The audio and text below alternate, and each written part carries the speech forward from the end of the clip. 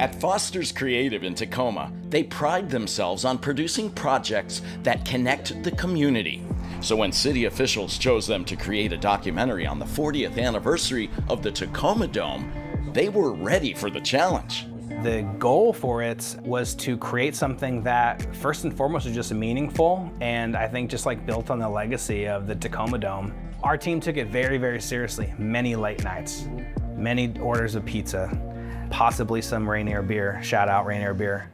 All that work has culminated in the documentary, It's the Dome, Now and Forever. The actual building is owned by the citizens of Tacoma and came together because of a movement of people who wanted to put Tacoma on the map with something iconic. Though it was completed in the spring of '83, the Tacoma Dome remains the largest indoor venue in Washington state. And I think it makes Tacomans excited, especially in the light of the Kingdom no longer existing. And it's so Tacoma to go, yeah, that's right, the Dome is still here. From graduations to sporting events, the Tacoma Dome has played host to millions of visitors over its 4 decades.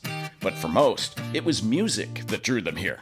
A lot of people may not know that the very first rock concert at the Tacoma Dome was a little known gentleman named David Bowie.